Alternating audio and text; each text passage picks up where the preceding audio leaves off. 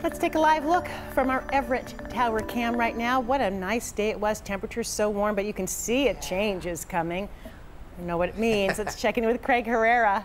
Hi, Craig. Hi there, Joyce. Hey, Mark. Yeah, a little bit of summer rain in the forecast, but not a lot, just some. And then we're back at it. More sunshine in the 7-day. Joyce and Mark, it's going to be, next week's going to be really toasty. So we'll take this little bit of cloud cover. I'll get you going with the shot from Long Beach. Beautiful here. We do have some scattered clouds here. You mentioned the change, some of the clouds coming on through. I think where you will see some of the rain will be close to the convergence zone as the winds whip around the Olympic Range, come together near Everett, down through Seattle. That's where we'll probably have most of those showers, maybe over to Bellevue. Now, as we look out from Paradise, Mount Rainier, gorgeous here as well. All right, so highs today, we got into the mid-70s in some of the warmer spots. We've now dropped to 75 SeaTac. We got to 76 earlier. Chehalis 77. Bellingham 72, and Forks is now at 62. And hey, send us your pictures. Let us know what's going on. Lindsay sent this in from Cedar Falls with her grandson. They were out, that's Miles, by the way, and Cedar Falls, of course, off Highway 20, the North Cascades Highway. You can download the King 5 app if you already have it. You can upload your pictures and your video. Gary took this great shot, Fox Island. I love that little dog. I love that car. I'm jealous. Very nice. So thanks for sending those in. Hey, let's get to the radar right now. Not much going on, a little quiet.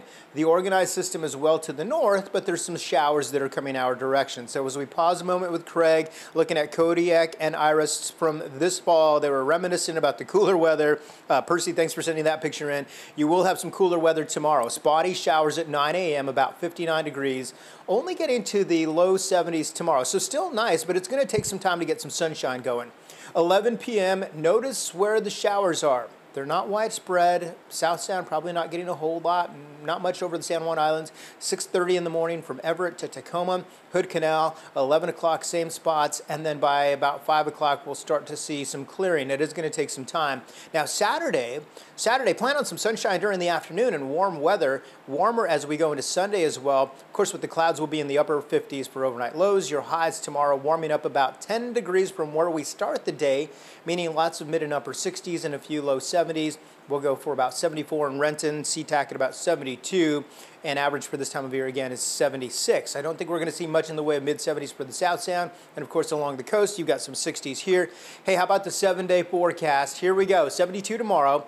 The weekend upon us. I'm not talking about rain. I'm not talking about a whole lot of cloud cover. I'm talking about upper 70s and low 80s. Joyce and Mark, after that, next week still looks pretty toasty. So you know the drill. Get the fans ready, get going. Yeah, lots of sunshine, but it'll be a little bit warm next week. Okay. Thank you, Craig.